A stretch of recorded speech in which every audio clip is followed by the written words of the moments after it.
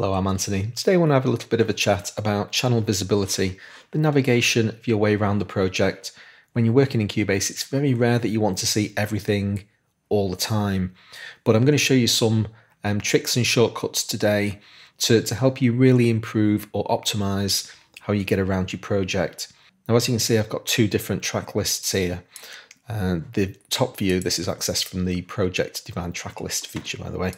This upper list is all of my metadata information, so bookmarks and master buses, chord tracks, tempo, whatever. I also have this unused folder. This contains all of my disabled tracks. So as you can see, if I've created a VST instrument with MIDI data, ultimately I'm going to render that down to audio, but I don't want to throw the original MIDI instrument away. And so I disable them. That removes all CPU burden from the system. They have zero footprint on the project, but I've still got that instrument. I can re-enable it if I need to. I then create myself a folder called unused and throw all of those disabled instruments in there.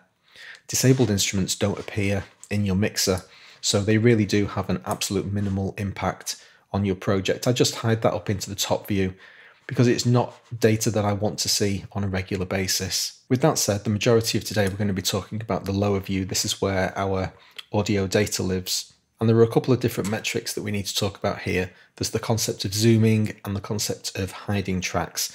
Let's deal with zooming first. Over on the bottom right-hand corner of your project view, there's a little drop-down button here with various zoom tracks. Now, I only use the top four of these. Zoom tracks 1, 2, 3, and 4 I have set up on shortcut keys. So at the press of a single key, I can zoom to any of those heights. 1 and 2 are far and away the most common that I prefer to use. In order to set up those keyboard shortcuts, very straightforward, head into key commands, and in the zoom section, zoom tracks 1, 2, 3, and 4, you can see there's my keyboard shortcuts for them. While we're in this section, the other two functions that I use absolutely all the time, zoom full, you see I've got a keyboard shortcut set up for that, and also zoom to locators. There's a keyboard shortcut set for that. So again, these two are just absolutely superb. Zoom full shows you the entire song, and zoom locators does exactly that. So by far the two most common forms of zooming that I'll use. If you're dealing with a single track and you want to see it nice and big, press Z. And you can see what that's done. Press my shortcut key to get back to truncated size. If I multi-select different tracks and press Z, they all get zoomed or unzoomed. I can also pick this little curtain up and manually resize any of those tracks. Control mouse scroll to zoom into a particular part of the project. And once I'm done with all of that, press back to track height 1 and zoom to the full song.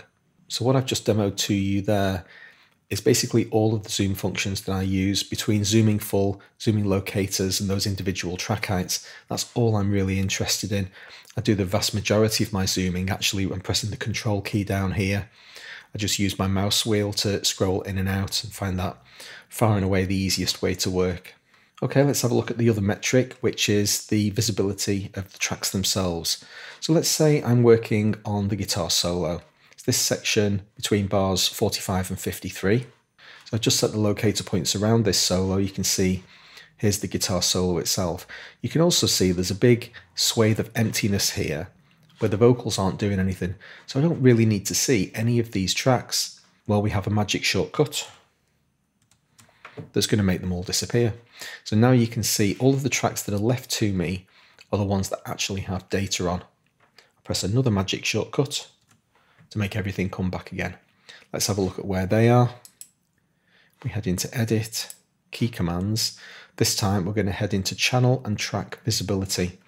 And these are the 5 shortcuts that I'm going to show you today. The first 2 that I just demoed were Show Channels or Tracks with Data Between Locators. I've got this keyboard shortcut. I've set these keyboard shortcuts up myself.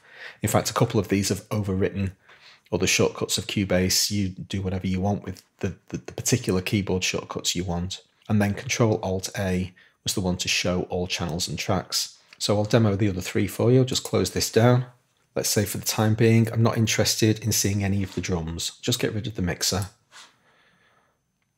If I select the top track of the drums and then hold the Shift key down and select the bottom track, I can now hide all of the currently selected tracks. There's my keyboard shortcut for that, and they've all gone. Once again, when I want to see everything, press the Show All key, and they're all going to reappear. Conversely, I might want to see only the currently selected tracks. I can do that. And now, as you can see, all of the other tracks have been hidden, and I can only see the drums. Let's just have a quick confirm of what those various commands are. So the one that we just demoed there is show only the selected channels. There's my keyboard shortcut. And just before that, you saw me demo hide selected channels and tracks, which is this keyboard shortcut. The final one of those 5 shortcuts is show the data at the cursor position. So if I just get back to the point where I'd shown all of the data in between the locators, you can see that this main vocal line has been left hanging on because it just pokes into the locator range. You can see there's this tiny amount that's just hanging into the locator range. That's enough to keep it visible. So one option for us to get around that, if that's a problem for you, if you select your cursor position, we have a dedicated command to only show the tracks that have data at exactly that position. And there it is. And now you can see that vocal track's disappeared. The issue with that is that some of the stuff that I think you actually need to see has also disappeared. We've now only got one guitar track, as opposed to seeing everything inside the locators where you'll see both guitar tracks. So I think show all data in between locators is hugely more useful than showing everything under the cursor, and it's the one I use far more often. Hope that's been useful to you. Please hit like if it was. I'll see you again. Thanks very much.